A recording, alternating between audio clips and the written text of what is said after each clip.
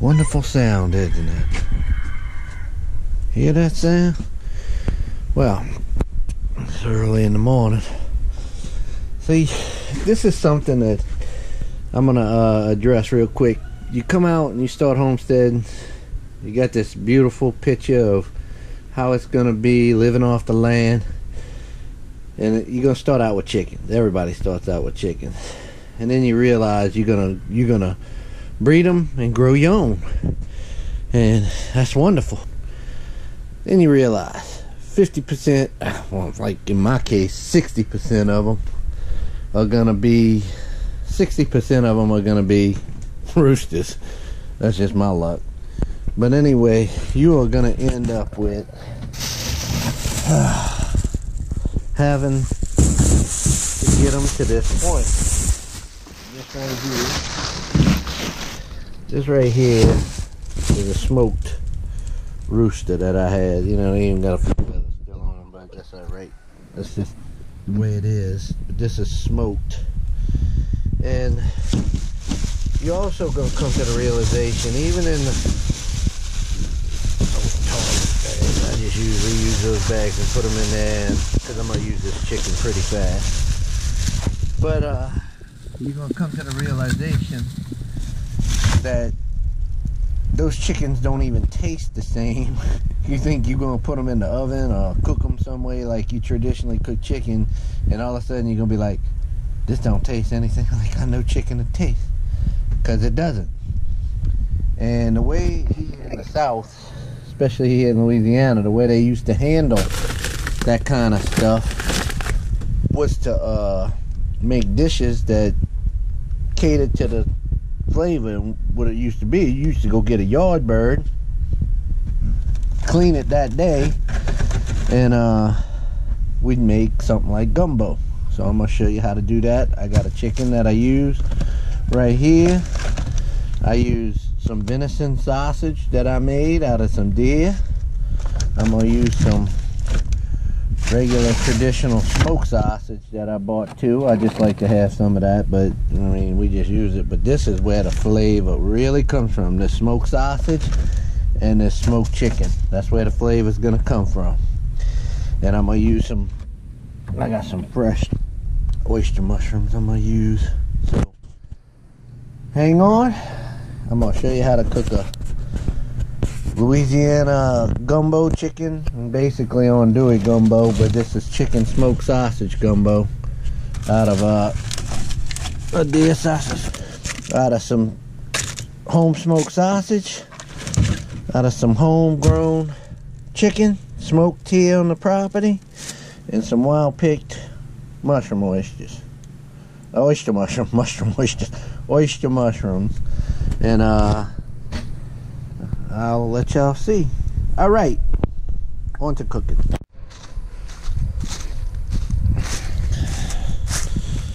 Gonna need a little green onion. Oh, I'm gonna pick this nice big one right here.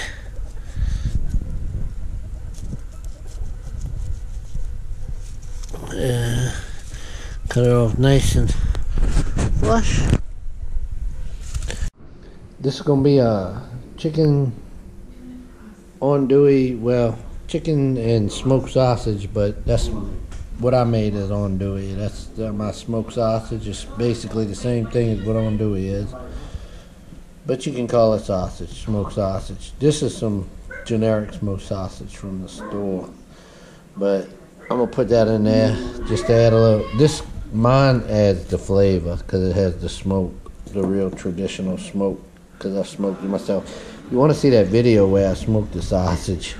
It's a real good watch. It's a long video, but it from start to finish, it's making venison smoked sausage.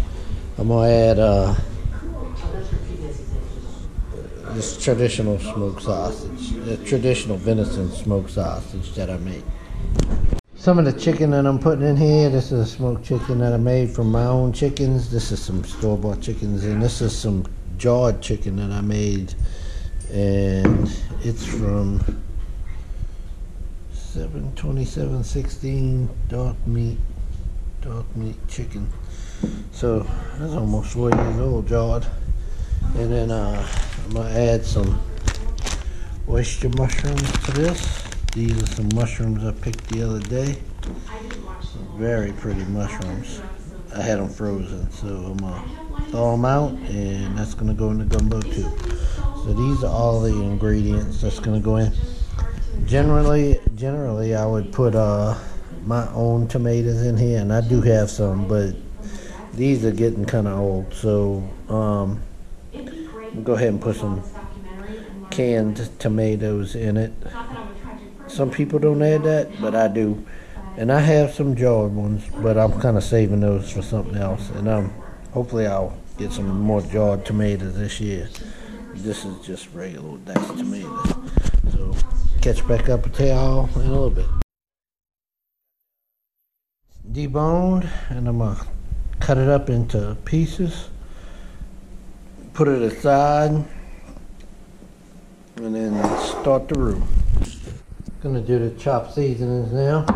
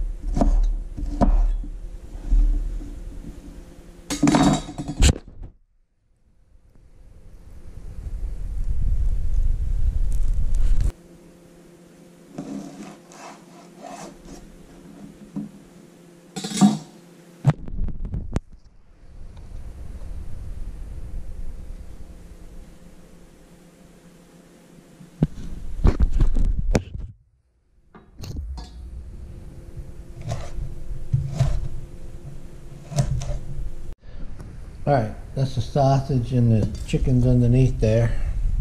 Chopped seasoning. And last thing I gotta do to get everything ready to just rock and roll with this is get the mushrooms going.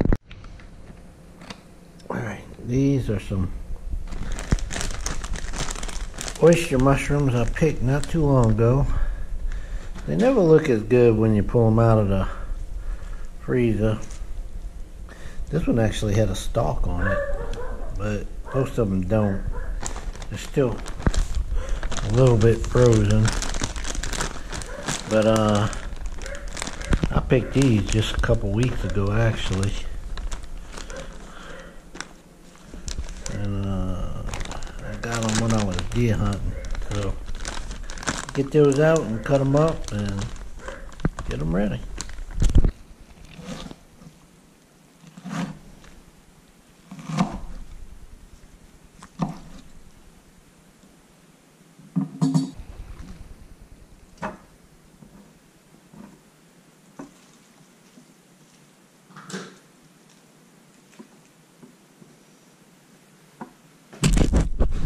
Man, if I could describe the smell of these, such an earthy, just, it's a very unique smell. It's so good.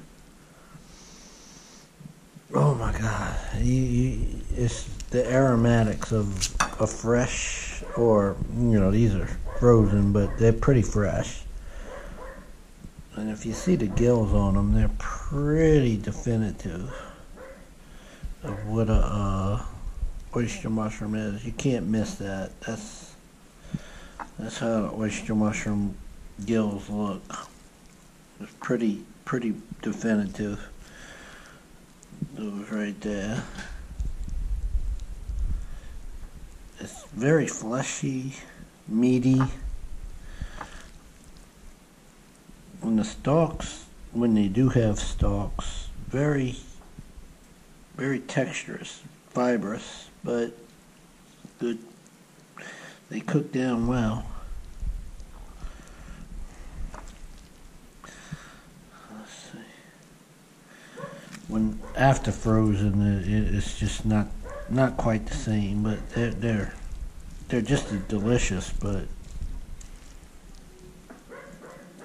Let's see, here's a, oh yeah, beautiful mushrooms. And that's how they look on the top, a little bit darker now after thawed out. So, beautiful mushrooms. I'm going to chop them up a little bit more than that, especially some of these stalk pieces. But, oh my God, that is... You can't beat these mushrooms. There's no mushrooms on the planet that taste as good as these.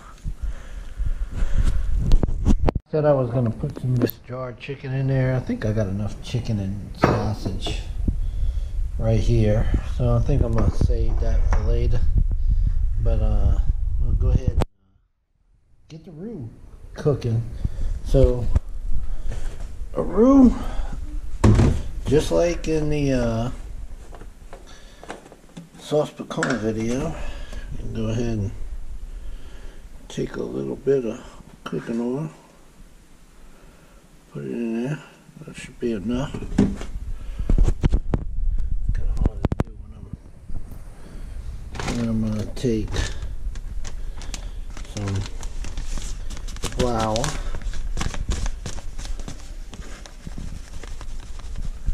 That should be enough. Put it in there.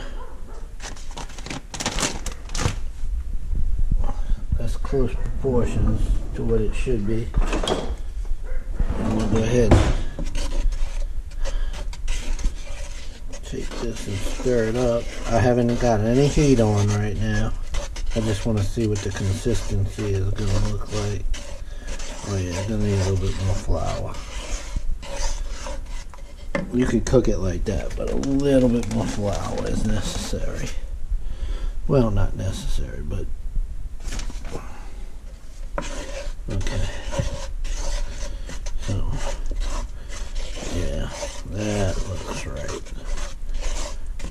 A little thick. I mean, if you go under or over a little bit, you're not going to ruin it. That's for sure. So, oh yeah, beautiful looking consistency of oil and flour. Alright, so I'm going to go ahead and hit the, I put it on the, it's in the high range, but it's going to take a while to get up to temperature, and then just like any other roux, you can walk away from it a little bit at the beginning. Once it starts cooking, you cannot walk away from this. The roux is the most important part to watch when you're cooking like this. And if you mess up on this, this is the whole dish is messed up. So I'm gonna go ahead and stir this. The last time I cooked roux, we wanted dark chocolate. This time I just want chocolate. Gumbo was considered a chocolate roux. Dark roux, but it's not dark chocolate roux like a sauce piquant. So we'll go past the blonde and the darker blonde, and then we'll get to the chocolate. So I'll pick up from over there when I get that. You just gotta keep stirring this roux. I can let it sit for a little while it's heating up, but once it heats up, you can't let it sit. See, it's starting to bubble, so it's becoming very imperative that I stay here. So I'm gonna come get the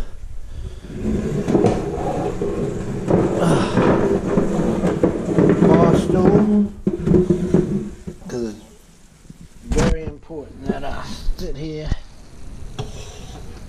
and stir this. So I like sitting in the chair.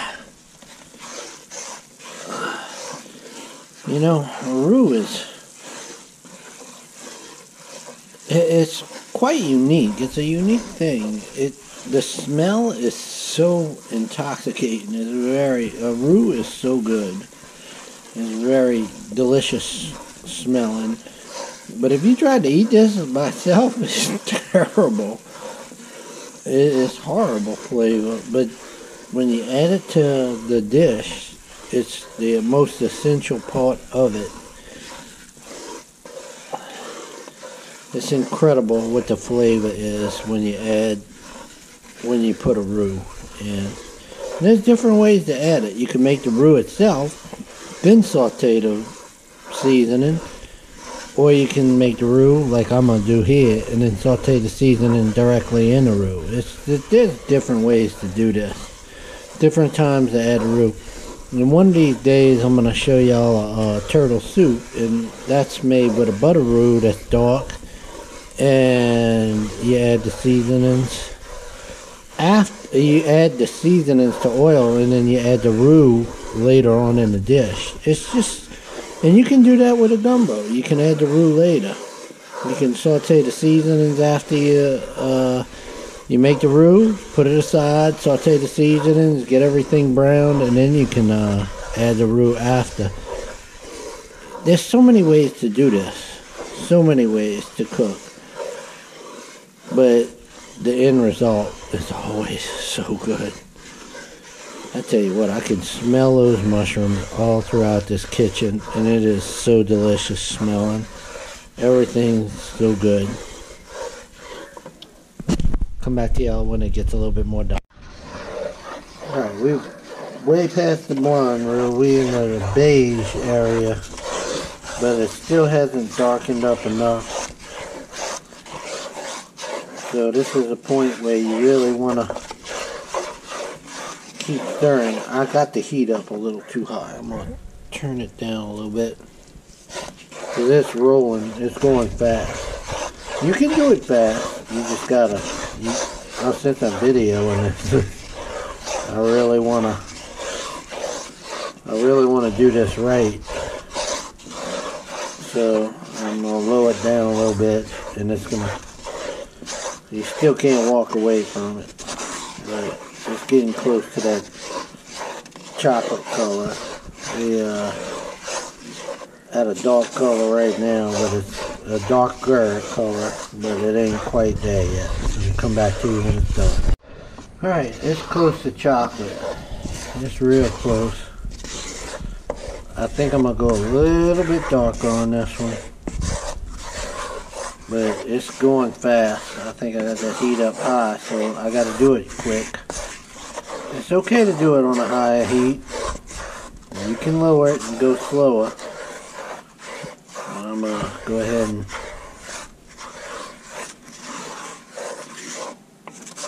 that's about a chocolate color there. I want to go a little bit darker. I can't, I'm going to have to dump the seasonings in it, and then I'm going to pick the camera back up. It's there.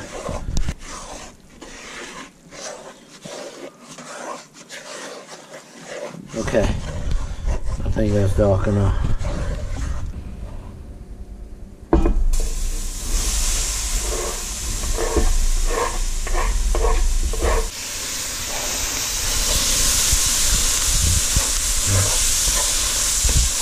That's in there. Woo! A lot of steam coming off of those seasonings. Chopped seasonings. See how it's darkening it up? That's what it does. Scrape that bottom.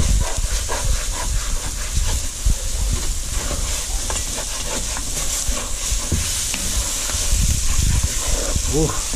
Ooh, boy, that's a good smell there. Man, that's some good smell. Whew. Unbelievable. I can't tell you. I wish I could. I wish I could let you smell that. That is unbelievably good.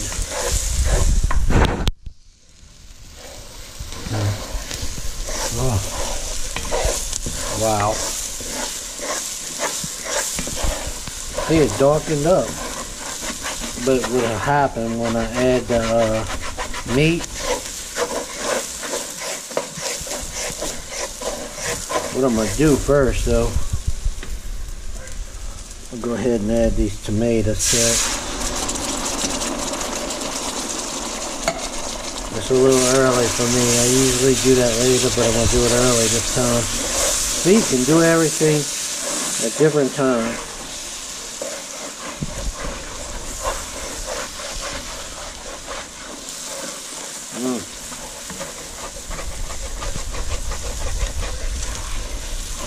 Now you don't, some people don't put any tomatoes at all in there, but I like it.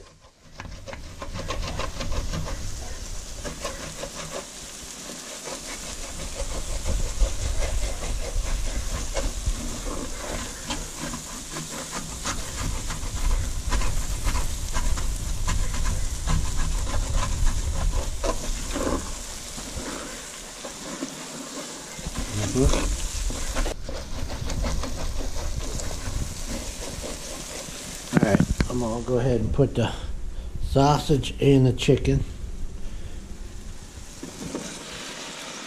in. It's a lot. It's a lot. I'm glad I didn't put the other mix in. That's a lot.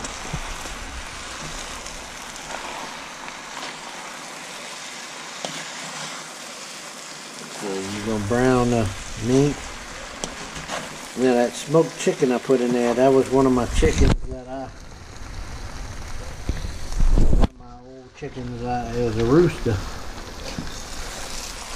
that you know, I had to get rid of. And it was Too many roosters. I think it was about 20 weeks old. 20, 22, 23, 24 weeks old. Somewhere up in there. Some venison sausage.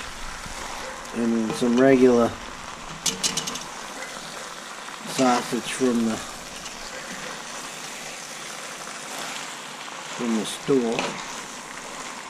going to cook that down and brown that and turn that in there.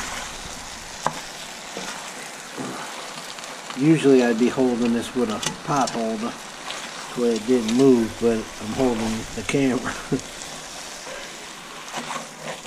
Trying to get some of that stuff off the bottom. Oh yeah.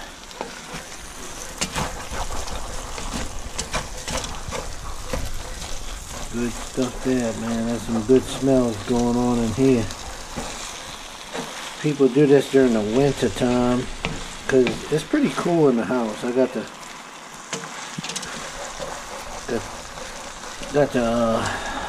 heater on, but it's this way up, so it ain't gonna turn on. But this will heat your kitchen up a little bit.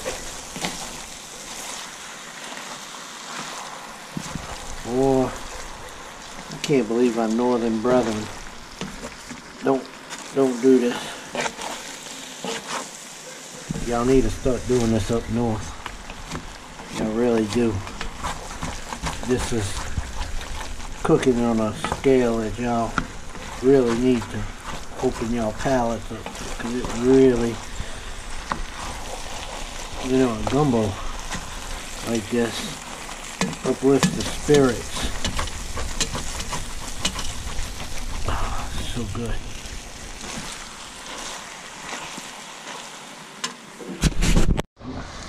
Okay, everything's been pretty much browned.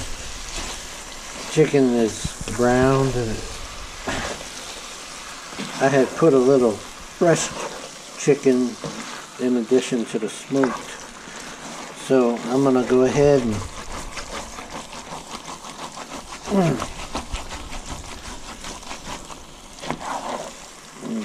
add some just regular water.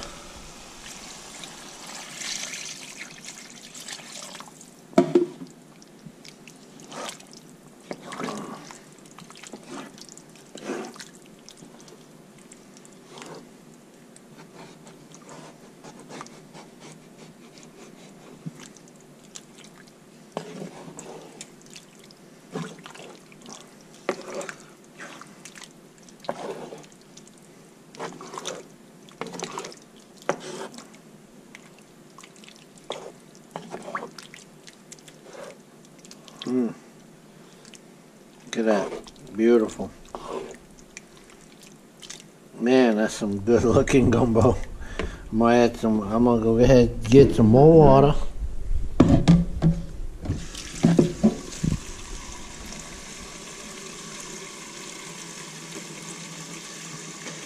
This is more of a soupy dish,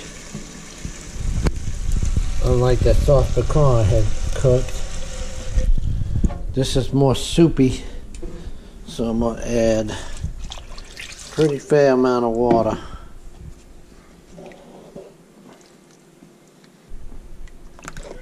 Some people like more stuff, some people like the juice. My daughter and my wife like the juice. So I'm going to go ahead and look at that. Look at that real when you pull it away. That's the good color. Now what I'm going to do, I'll go ahead and grab some seasonings from up here. This is some garlic powder. We'll put a little garlic powder in there. Ain't nothing wrong with that, huh? And then I'm going to put a little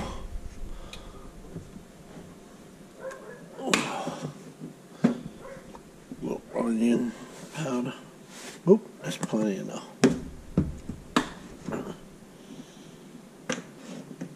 Put a little red cayenne pepper in there. Plenty enough. And then I'm gonna put a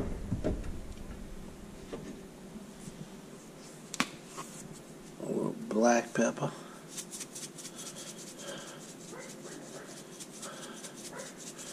Ain't nothing wrong with that. A little bit, not too much. And then I'm come into the refrigerator, get out some Louisiana hot sauce.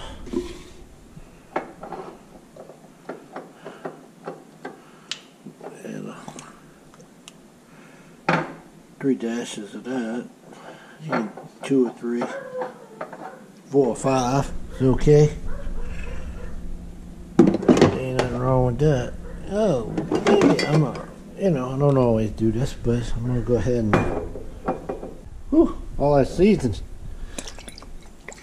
2 dashes of Worcestershire sauce to it. You don't have to add any of this stuff if you don't want to, but I'm gonna go ahead and add it. Go ahead and mix this. Oh yeah. Ooh. Oh. Smells good. Smells real good. And that's gumbo. Then you just let it simmer and cook until everybody's home and ready to eat. And that's going to be about another 2 or 3 hours. I'll add some water to it.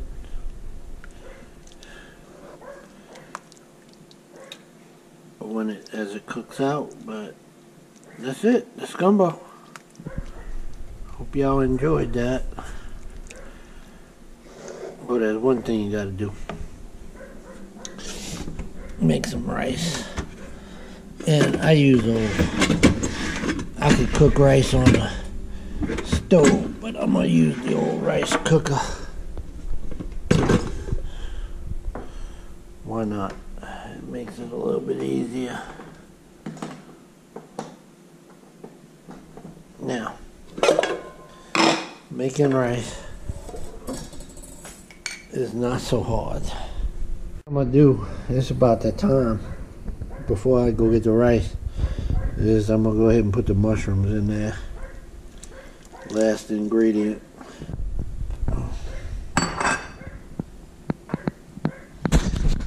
Every little bit of that mushroom is good, so I'm gonna go ahead and put that in there. So everything that's in there.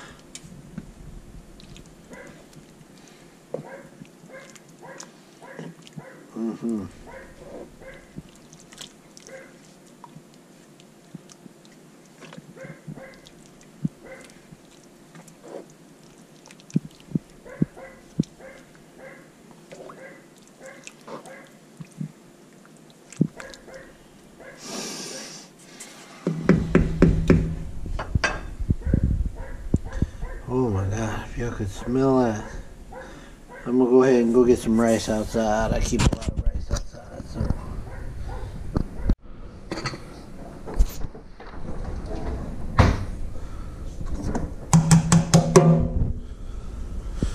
I'll take a cup. Get a cup of rice. About 2. That's about 2 cups of rice.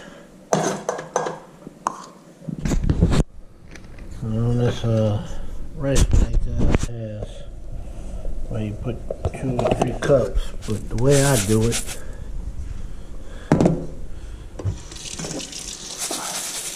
that's a basmati rice. I like basmati rice better. So you get it to all get wet. I put 2, I'm going to put it up to about the 3 cup measurement.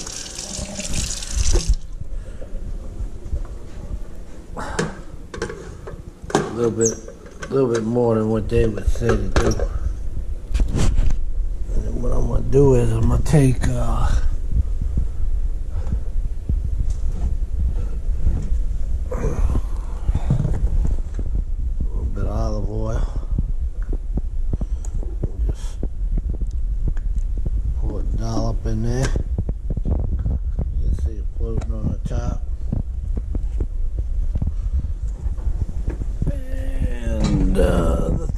do. Take some salt. Put a little salt in there. Not much. Just a little bit. Alright. I'm gonna put the top on.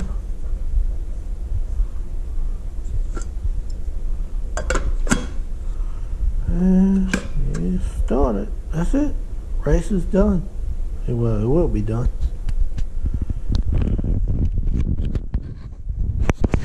Got this upside down.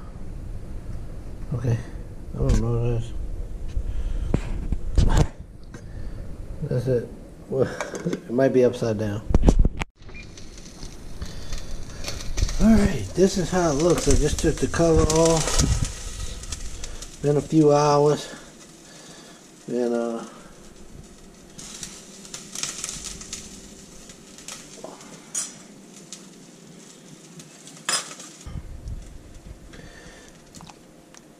what I'm gonna do is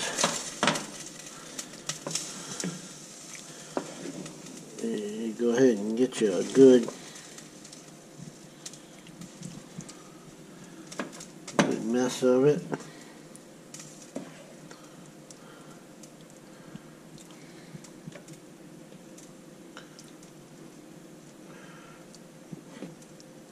Let's see, it's more like a soup.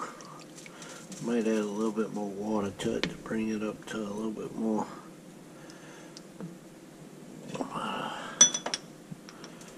Whew.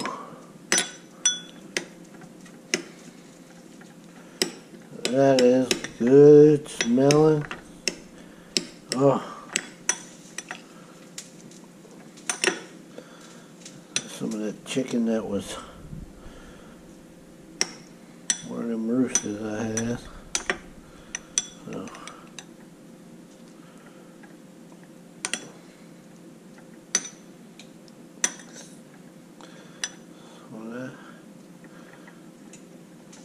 A little mushroom.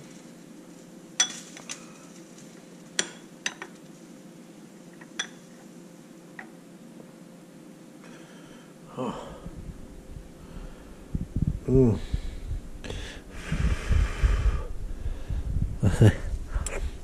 Mm.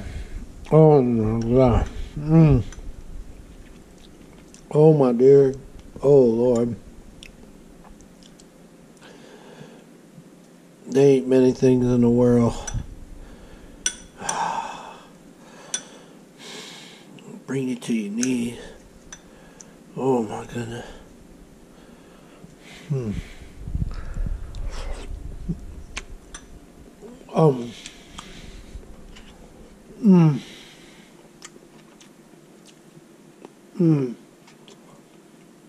The flavors.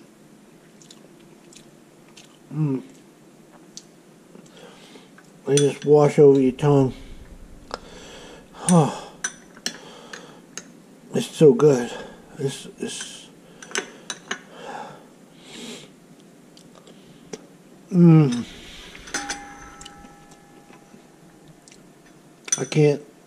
I can't describe it. Just a very strong flavor. Soupy. Yummy. Strong smoke. Spices.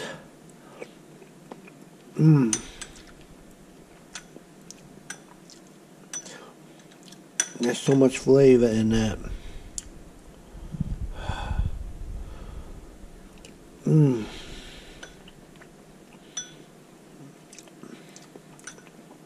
I can't even begin to describe it. Meat and seasonings.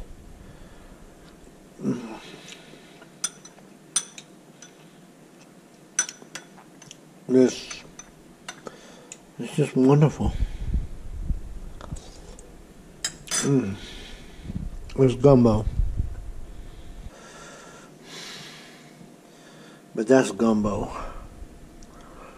Now there's so many different ways to do this. You could put a little crab in there. You can put a little shrimps. You can put some shrimps in there, and that'll be wonderful. Ain't no problem with that. Some people like to just call it chicken andouille gumbo. It's basically chicken and andouille sausage. That's what the kind of sausage I make is, basically andouille.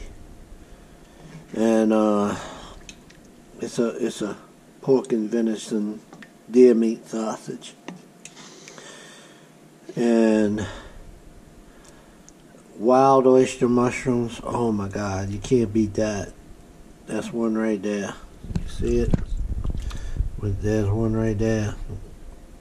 That oyster mushroom is great in there. But you could do this with button mushrooms, and the flavor doesn't change. It's a little bit different texture and stuff like that, but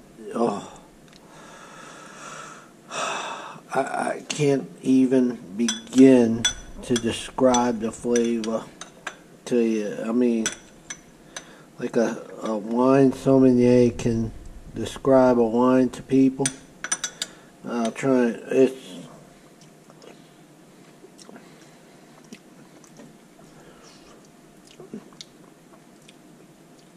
the perfect texture of meat to chew with a smoky, robust, seasoned, spice seasoned, and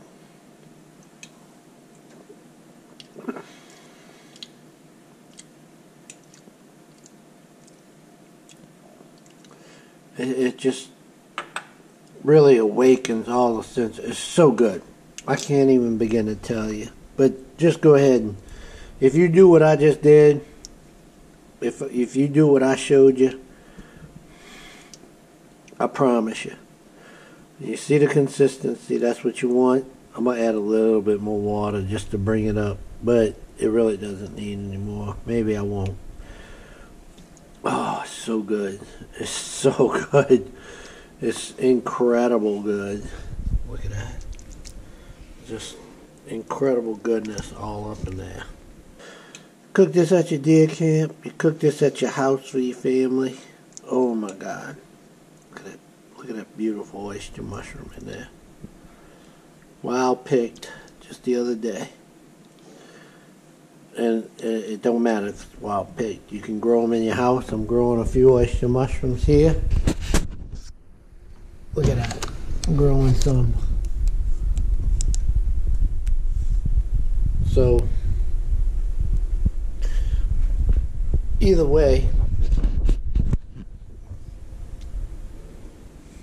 nice smoky flavor. The more smoke you have, if you have a smokehouse and you can make your own smoked sausage, all the better. It does make it better. And I put a smoked chicken in there, one of my chickens that I raised. But even if you just got chicken from the store, it's going to be good. I promise you. You do have to have some kind of smoked sausage or something in there to get that smoky flavor. But if you got a smokehouse and you can do it in your own, wow. Anyway, I'm getting ready to make some devil food eggs. My wife wants that instead of potato salad, so I'm going to go ahead and take care of that, knock that out. But authentic Louisiana gumbo, that's what it is. I wish I could give everyone who sees this a taste of it. It's so good. It's something good. Alright, y'all. Thanks for watching. Take care.